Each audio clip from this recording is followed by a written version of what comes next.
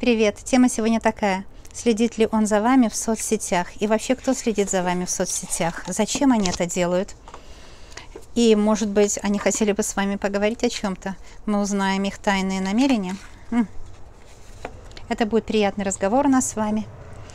Это прекрасная карта цыганского оракула, где мы просто с вами беседуем. И, кстати, вы с ним беседуете тоже. Вот замечательно, когда. По этой карте здесь попугай – это интуит. Он вам предвещает приятное время с ним где-то на курорте. И вообще у нас с вами будет приятная беседа. Будет хорошее, приятное гадание. Вы расслабитесь, получите удовольствие. Я скрашу ваш ивнинг, ваш вечер. И вообще, знаете, расслабить человека, сделать ему расслабление в голове и отвлечь его от его мыслей, это дорогого стоит. Иногда люди прибегают к чему-то опасному, такому как алкоголь. А мои предсказания – это без всяких побочных явлений, расслабление для ума. Это первое. И если вы будете так вообще рассматривать мои предсказания, у вас будут мечты сбываться. Тогда подсознание, оно сделает новую картинку виртуальную того, что я здесь показала вам, и вы будете счастливее. Я надеюсь, для всех счастья. Смотрите, это колода Ленорман. Я не сказала, да? Это Таро Ленорман, здесь и Таро 78 карт, и Ленорман 36, и цыганский оракул где-то 50 карт может доходить. Это все собрано вместе, и здесь 78 карт. То есть это очень говорящая колода. И здесь есть 4 короля. Король здесь может быть или женщина, или мужчина, да? Я возьму на 4 короля, но вы должны знать, что просто можете загадать себе 4 человека, кто следит за вами в соцсетях и зачем. И следит ли он, если из этих 4 королей он, это червовый король, трефовый король, бубновый и король пик. Я вам все объясню. Смотрите, вот король пик уже вышел, или же король меча. Мы посмотрим, зачем и кто следит за вами в соцсетях. Извините. Я дам вам подсказку, что тот, кого вы любите, лучше всего это король червовый. И независимо от его масти или его возраста, здесь не так идет гадание. Я, кстати, хочу сказать, что я беру по одной карте, потому что одна карта перед и после. Я когда-то брала по 3, и мне умники стали говорить, а почему вы смотрите, вот если 3, да? Если, например, здесь вышло, я беру первую и последнюю отсюда. Так я решила так делать, чтобы было все понятно. Было без вопросов, но смотрят меня мои друзья, и какой-то 1% или даже меньше людей смотрят по другим причинам. Я не буду вдаваться в подробности, по каким, это уже их нечистое дело. Но я буду концентрироваться на королях. Смотрите, только один король пока вышел. Угу. Итак, кто следит за вами и зачем? Это может касаться мужчин, которые за вами следят, или женщин. Просто вложите двойника. Например, король мечей – это может быть какая-то дама. Понимаете, мы ведь имеем все женское и мужское в себе, правда? Король жезлов может быть тоже женщина или мужчина здесь обязательно, да? Может быть то или другое. Ну а король червовый или же король чаш – это ваш возлюбленный, будущий или современный. Здесь можно смотреть будущие отношения, если вы не в отношениях еще. Вот король чаш, он и вышел. Легок на помине, о нем идет разговор. И еще нам нужен один король. Да, король бубен. И почему его нет? Я его пропустила. Вы знаете, если я пропускаю, это ведь не случайно, да? Это не то, что я невнимательная. Нет, конечно. Так Вселенная хотела. Она спрятала от меня короля бубен или короля пентаклей. Его Вселенная от меня спрятала. И, наверное, вот этот король, которого вы назначили себе короля пентаклей, да, какой-то, или королева, да, все равно, может быть, женщина. Мы просто сигнификаторами так делаем. Вы вкладываете двойника туда человека, о котором вы хотели бы узнать. Этот человек от вас прячется. Он скрывает свои мысли.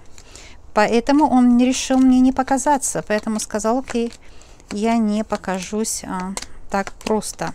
Меня нужно вычислить, меня нужно искать долго. Я не лыком шит. Да, можно сказать, я не лыком шит. Меня нужно искать не с одного раза. Я прячусь и оттуда слежу за тобой в твоих соцсетях. Наверное, ты мне интересно, не безразлично, но я свои намерения скрываю от себя по какой-то причине. Угу. Вот он. По какой-то причине я скрываю намерения свои. Интересно, когда каждое гадание я делаю, каждое гадание меня удивляет. Каждое гадание меня удивляет точностью, непредсказуемостью, потому что я никогда не знаю, что будет, правда? Итак, смотрите. Ну что ж, начинаем. Начинаем. 4 короля. И это 4 человека, которые вы загадываете себе, да, загадываете себе. Вкладываете двойника туда своего, вернее, не своего, а их двойника. И мы с вами смотрим. Для всех это общий расклад. Я работаю только в общем доступе, поэтому у меня такая высокая всегда энергия. Я не принимаю лично, то есть я не разделяю свою энергию между клиентами и между общими предсказаниями. Это не показ того, что я умею. Это, дорогие мои, настоящие предсказания. Смотрите, что получается. А? Давайте начнем с короля чаш, тот, которого вы любите, о котором думаете больше всего.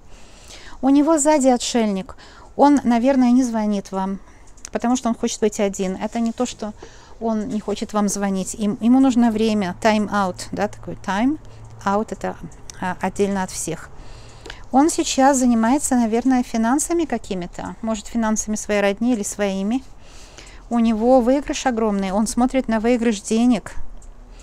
И он долго шел к этому выигрышу, он долго шел, у него долго были препятствия. Он не одну сложную дорогу прошел перед тем, как выиграл это все, потому что 5 пентаклей говорит о том, что долгое время у него денег не было. Долгое время у него денег не было. И сейчас, наконец-то, у него есть деньги. Таким образом, он хотел бы с вами связаться. Он хотел бы вам сказать что-то касательно того, что, ты знаешь, я был занят, я был на работе, я был занят делами, и он боится, что вы его не поймете, что вы обидитесь. Вот у него есть такое чувство, что вы обидитесь. Может, вы раньше обижались на него, или же, может быть, он на вас обижался, и между вами такие, знаете, тачи. Тачи – это очень такие тонкие, sensitive, тонкие отношения у вас с друг другом. И поэтому он не звонит вам, скорее всего, по этой причине. Если вы еще не имеете такого короля Пентакли, а вложили сюда двойника будущего, кстати, это очень умно вы сделали, потому что карты могут вас подвигнуть на то, чтобы его искать, чтобы стать более активной. Высшие силы будут вас подталкивать. Это хорошо вы сделали. Но вам нужно его искать днем с огнем. Что это значит днем с огнем? Здесь, видите, день вроде, а он с латерной. Днем с огнем это значит вложить в свой поиск особенную силу, особенную страсть. И искать денно и ношно, то есть не покладая рук. Когда человек не опускает руки при первой неудаче или ну, не получилось, ну и что, свидание не пошло так, как нужно, или человек не оправдал ваши ожидания, ну и что, продолжать искать. Вот такой будет очень денежный человек. Здесь может проигрываться другой вариант, когда вы вместе с ним уже давно, и он расстраивал вас тем, что ну, не зарабатывал. Деньги как через какую-то дырку, прорву уходили из ваших финансов. Сейчас у него будет прорыв, он будет зарабатывать, то есть прорыв уже в хорошем положении, да, в прорыв в другую сторону, не в дырку в мешке денежном, а наоборот. Мешок денежный здесь хороший, цельный, он его будет вылавливать целой сетью, то есть будет много денег, много денег. И он сейчас очень занят заработком, он, может быть, по вашему мнению, к вам охладел, а на самом деле не нужно так думать, это не охладел, это просто бизнес-человек. Бизнес-человек должен всю свою энергию, всю свою страсть вложить в дело. И это неплохо и нехорошо. Дело в том, что если не вложишь энергию, страсть, всю свою силу в дело, дело не пойдет. И поэтому девочки, которые ухаживают за домом, за хозяйством, есть дети маленькие или не очень маленькие, не думайте, что ваш мужчина вам охладел. Если он занимается делами, он очень хочет состояться как человек, заработать, может быть, для вас, для семьи, может быть, для своего имени, чтобы себя прославить, так сказать, да, чтобы утвердиться. Это хорошо, когда человек хочет чего-то достичь. И в данном случае может такая ситуация быть, что вы отдалились друг от друга по карте отшельник, потому что когда человек вкладывает всю энергию в заработок, в деньги, в заработок, да, чтобы открыть денежный поток, у него просто нет больше энергии на вас. Он хотел бы, но хотелка не бесконечная, да. Итак, следит ли он за вами в данном случае? Днем следит, конечно, и ночью тоже, кстати. Он думает о вас, но вот энергии поговорить, пообщаться нет. Нет энергии такой. Вся истощилась, да. Поэтому он следит, ему проще посмотреть, что вы там делаете по соцсетям. И это для него проще намного, чем с вами общаться, потому что у него на общение просто нет силы больше. Вот такая вещь. Он очень деловой человек. Или хочет быть деловым, хочет прорыва для себя, понимаете? А следит он день и ночь, кстати. Ночью тоже он следит. Вы с ним можете жить вместе, и он вот все время в голове вы есть, а говорить с вами мало, или еще что-то буркнет, или еще хуже крикнет, потому что он раздражен из-за того, что его отвлекают от дел. Он пытался, пробовал заниматься и делами, и тоже с вами отношениями. У него не получается, его не хватает на все. Где-то в таком ключе этого человека нужно понимать, дорогие. Так что, да, следит, безусловно, еще как следит. Отшельник, что не просто следит, он глаз не спускает. Отшельник – это концентрация внимания. Но концентрация внимания у него больше на финансах, понимаете, и поэтому у него как бы на вас, ну, не хватает энергии, что ли. Это не значит, что он вас не любит, кстати. По этой карте нет, это нельзя так сказать. Наоборот, он любит, у него внутренняя такая горячая любовь, да, внутренняя по отшельнику есть очень крепкая любовь. Вы могли загадать для себя королеву жезлов, извините, короля жезлов, как любимого человека. Запросто могли заказать такого здесь. И это может быть другой человек, которым вы интересуетесь для отношений. Или это может быть любой мужчина или любая женщина, деловая женщина, потому что жезлы – это предпринимательство. И это человек, который, может, вам друг, или же любимый, больше сексуальность здесь. Здесь как бы больше для семьи чаша, а здесь как сексуальность для жезлов. Но смотрите, этот не просто следит, этот хочет очень с вами встретиться. Карта Judgment или суд, карта суд, она о том, что он просто во все трубы трубит. Я хочу с тобой встретиться, я хочу тебе что-то сказать, я хочу тебя увидеть. Увидеть именно, открыть вот это недопонимание, да, вот это гроб, это символ недопонимания, символ разлуки, символ того, что вы, может быть, даже расстались где-то по этой карте. Он хотел бы открыть это все, чтобы наружу вышел разговор, чтобы наружу вышло чувство понимания друг к другу. Это возрождение ваших отношений. Он следит с вами еще как за вами и хочет подобрать к вам ключик, чтобы возобновить отношения. Сзади двойка чаш и цыганский оракул. Смотрите, какой красивый, да, материнство. Он говорит о том, что он вас любит очень.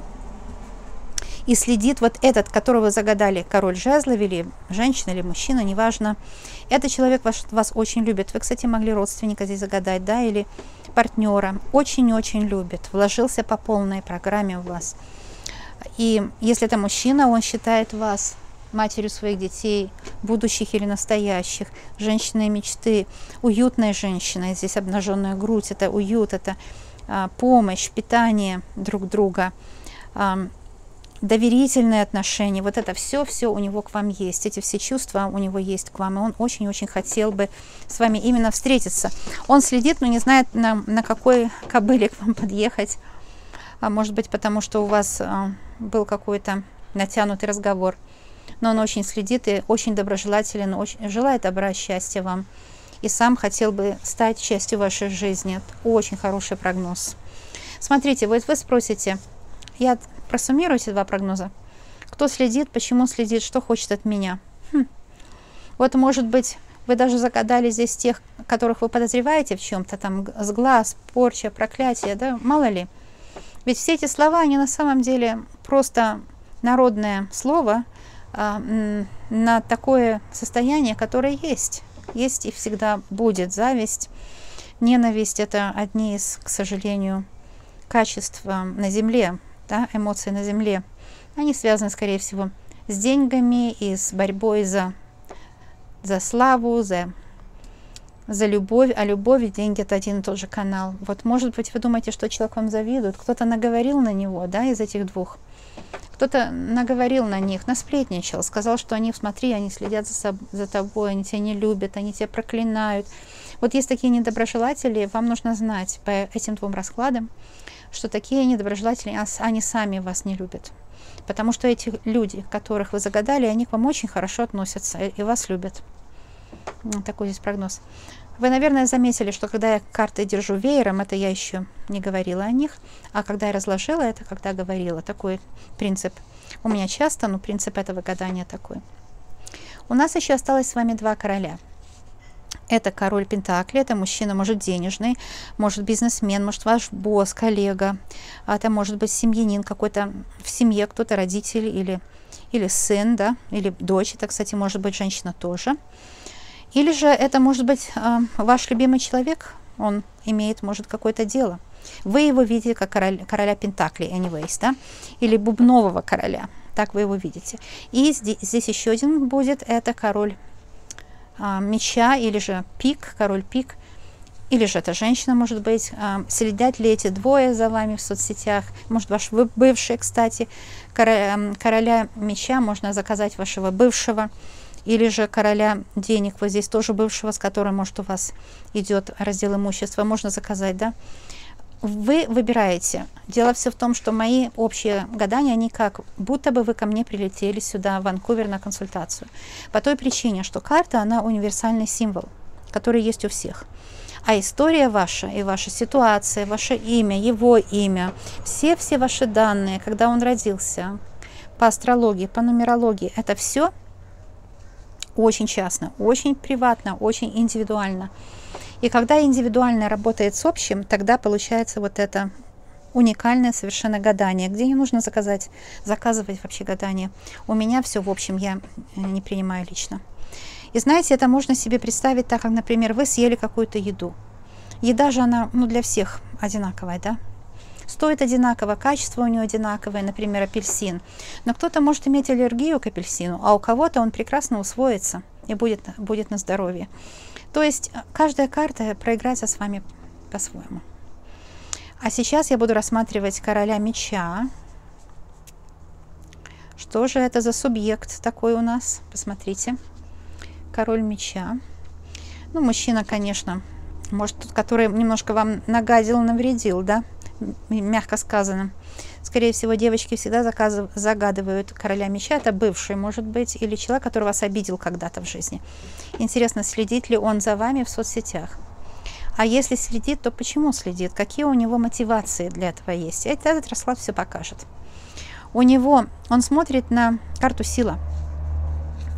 Карта сила, конечно, очень мощная. Это старший аркан и один из самых вот таких мощных, что касается внимания к другому человеку, помощь другому человеку и сила в отношениях. Вот хоть вы уже расстались, может быть, давно, но вас связывает что-то очень сильное. Это могут быть общие дети или память о том, как вы были счастливы. У вас, наверное, был очень сильный сексуальный магнит между вами, да? Такой магнит, который никто не мог объяснить. Чуть ли не, знаете, вот такие родственные души невероятные.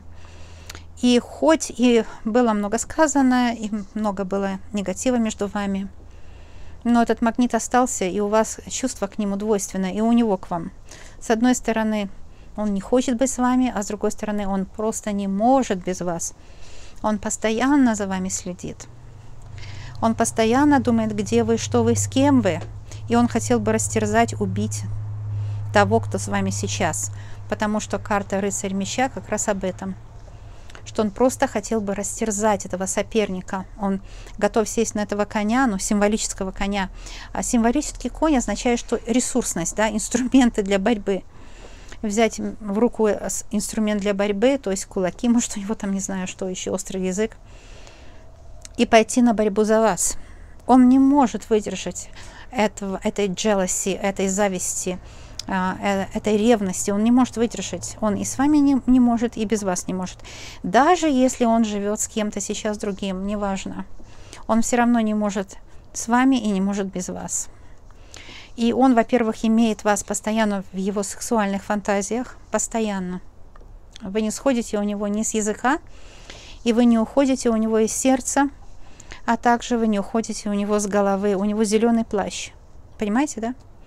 Зеленый плащ зависти. Как вы видите, плащ играет большую роль, конечно. Угу. А теперь можете посмотреть красный плащ и желтый, сделать вывод соответственный. Еще мы посмотрим здесь, конечно, вот мантия вообще королевская, кстати. Самая королевская мантия у того, которого мы дальше будем смотреть. Так вот, зависть, jealousy, то есть ревность, у него просто зашкаливает этого человека. Он вспоминает силу между вами, и он до сих пор не может понять, как так случилось, что у вас не сработало, вы расстались, да, может быть, с этим человеком. Следит ли он за вами? Следит день и ночь, следит точно, 100%. Но он не так следит за вами, к сожалению, да, как за тем, кто с вами. Ему самое главное, что когда он нажмет на эту кнопку «Посмотреть» там в телефоне у себя Инстаграм или Фейсбук, ну, что у него есть, да? Соцсети, другими словами.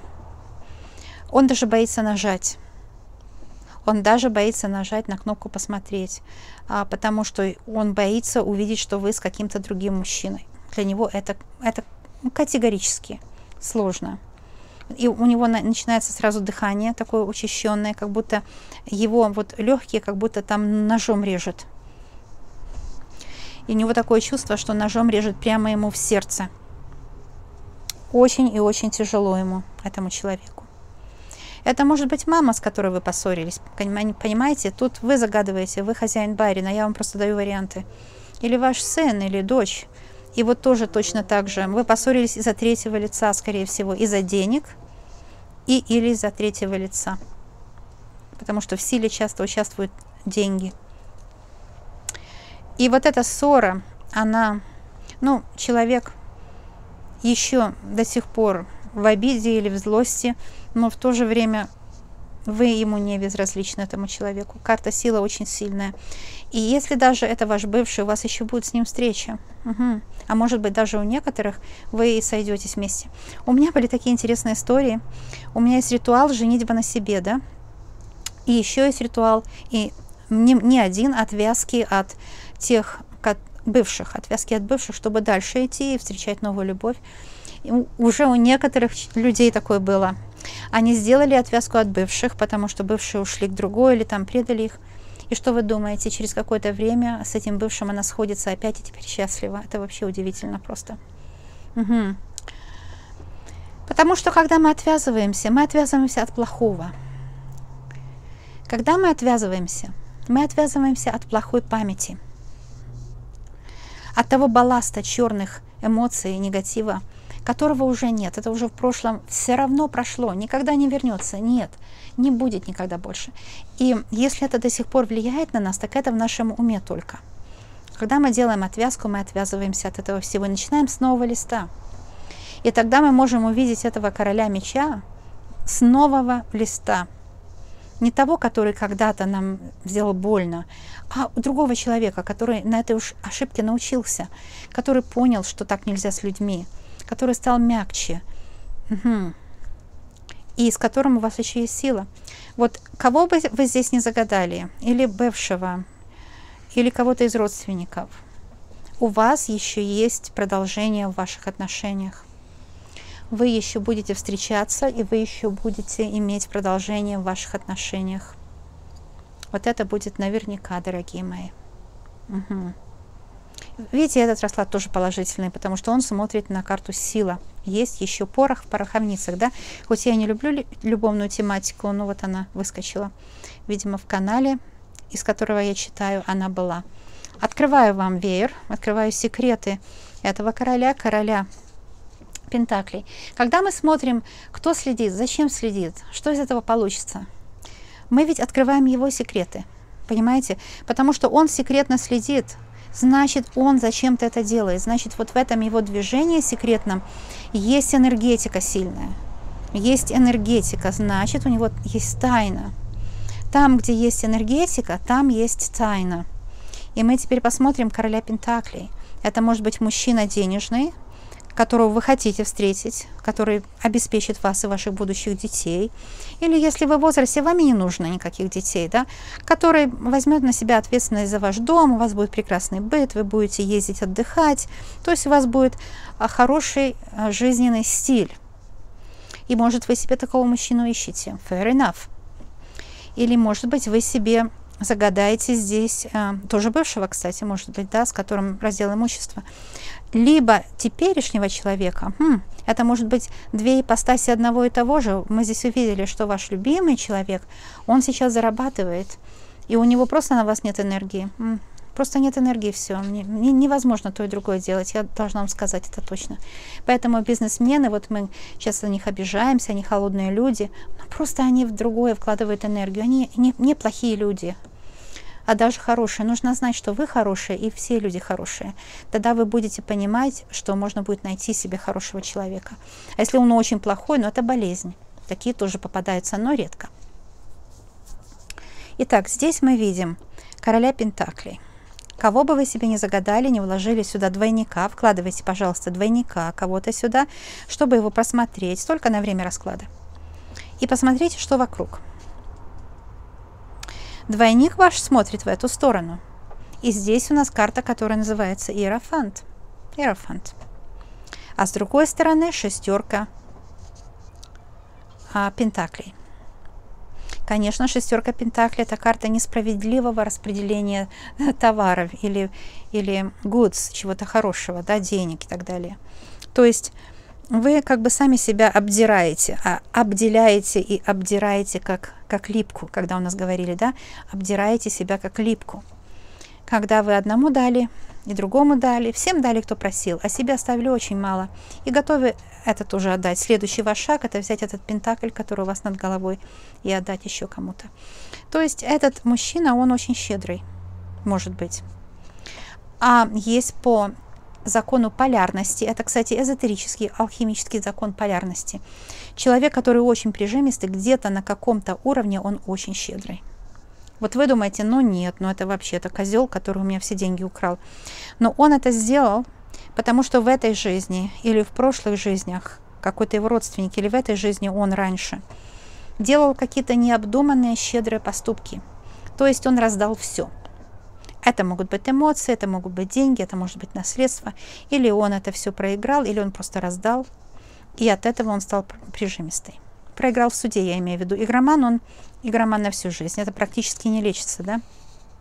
Можно в ремиссию идти, и у меня будет чистка на игроманию, но не сейчас, я пока занята. Но я знаю, многие хотят такую чистку. Хотя я не знаю, мне кажется, у русских людей игромания это редко. Напишите мне в комментариях. Я знаю, здесь на Западе, конечно, каждый хочет заработать, да, и это очень распространено. Хотя я знаю, но вот в моем окружении таких людей нет. Хотя есть люди, которые, знаете, они могут это делать. Например, вот все время на Shopping Channel, вот шопинг онлайн, постоянно что-то покупают. У меня вот есть знакомая подруга, типа, она постоянно какой-то крем покупает, каждую ночь. Она покупает крем. Некоторые крема она отсылает, или какую-то косметику. Некоторые она оставляет себе. Но это у нее как игромания. Я вот думаю, что она типичный игроман. Так что, может быть, у некоторых проиграется игромания, но не у всех, конечно, нет. В основном это мужчина, который не умеет с деньгами. Вот тот, который жадный, никак в суде не поделит имущество. Да? Это же не потому, что он жадный. Вообще жадный – это только симптом, верхний слой. А внутри есть еще какое-то понимание, почему он жадный. Он не умеет вообще с деньгами обращаться, поэтому жадный. Он не понимает деньги. Жадность от страха, от непонимания.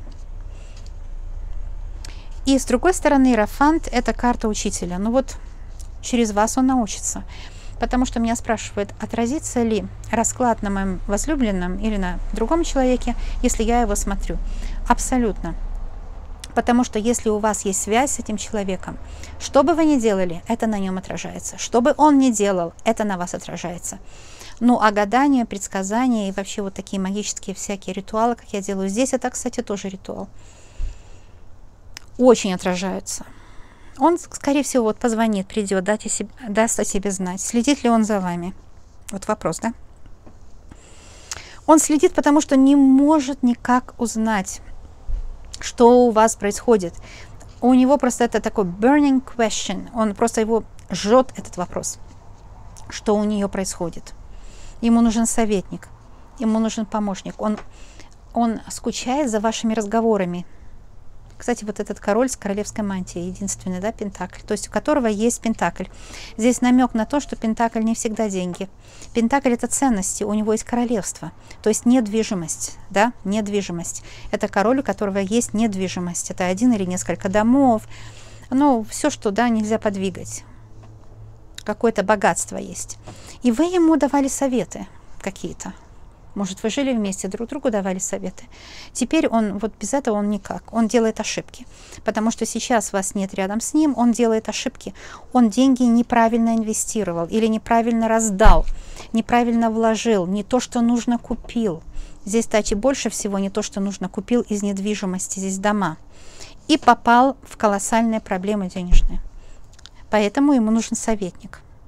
Знаете, советник ведь это не тот, который обязательно профессионал где-то, а это тот, который заботится о вас. Это родной человек, который не посоветует плохо, потому что любит вас. И вот вы его любите, и вы не посоветуете плохо, может быть, да? И он поэтому следит за вами, что как бы мне ее встретить случайно, может быть, где-то, сказать: «О, привет, как дела? Идем на кофе», и там он спросит о совете. Это может быть так. Или же это может быть денежный человек, который следит за вами, потому что ему женщины такого типа, как вы, нравитесь, и он хочет жениться на женщине, как вы. Он ищет женщину вашего типа. Понимаете? Для него интернет, для него соцсети — это как советник по иерофанту, где он выбирает женщину вашего типа, чтобы на ней жениться.